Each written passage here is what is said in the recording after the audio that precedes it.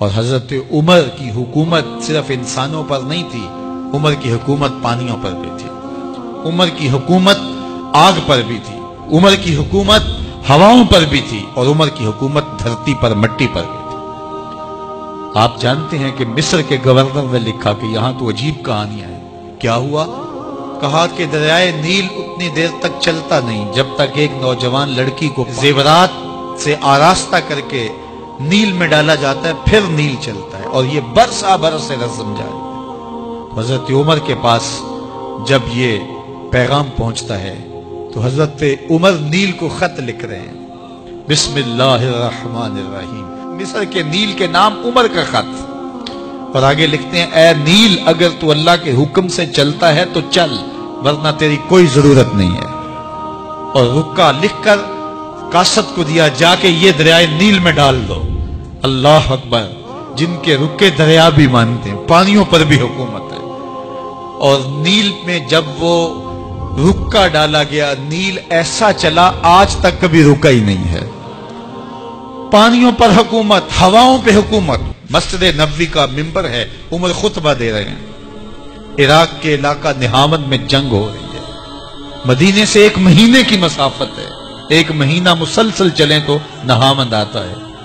حضرت عمر خطبہ دیتے دیتے درمیان میں جملہ معترضہ کا، یا ساریہ الجبل، اے ساریہ پہاڑ نہ چھوڑنا۔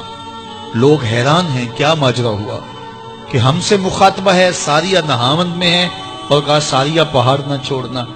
1 مہینے کے بعد جب وہاں سے قاصد آیا، اس نے کہا اللہ نے فتح دے دی۔ کہا کیسے؟ کہا پہاڑ کو چھوڑ کر دشمن پر ٹوٹنے لگے تھے، آگے بڑھنے لگے تھے، ان پر حملہ آور ہونے لگے تھے۔ اچانک عمر کی آواز آتی، پہاڑ کو نہیں چھوڑنا، کیونکہ اگر ہم پہاڑ کو چھوڑ دیتے دشمن پیچھے سے حملہ آور ہونے کے لیے تیار کھڑا تھا۔ تو کہا بس ہم پہاڑ کو اپنی پشت پہ رکھا، اور اللہ نے اسی دن ہمیں فتح عطا کر دی۔ ہوائیں بھی ان کا پیغام پہنچاتی ہیں، پانی بھی ان کا حکم مانتے ہیں۔ اس زمانے میں فائر بریگیڈ سسٹم نہیں تھا، لیکن ایک آگ بڑھتی آ رہی ہے شہر کی طرف۔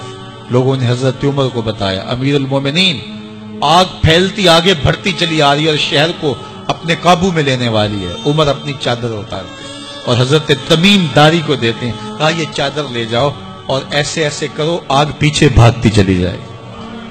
تو چادر ہلاتے جاتے ہیں حضرت تمیم داری، اور آگ پیچھے بھاگتی چلی جاتی۔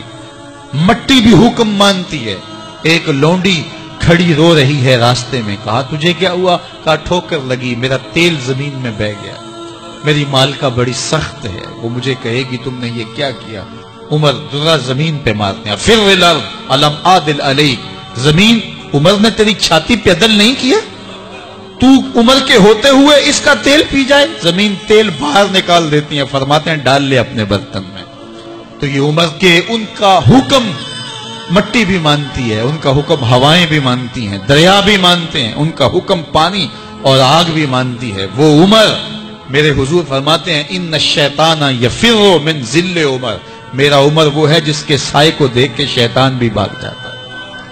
حضرت عمر رضی اللہ تعالیٰ عنہ نے ایک بہترین نظم و نسق دیا اور امور سلطنت کو اس انداز سے منظم کیا۔ ایک غیر مسلم مفکر کہتا ہے، اگر اس امت کو ایک اور عمر مل جاتا پوری دنیا پہ حکومت مسلمانوں کی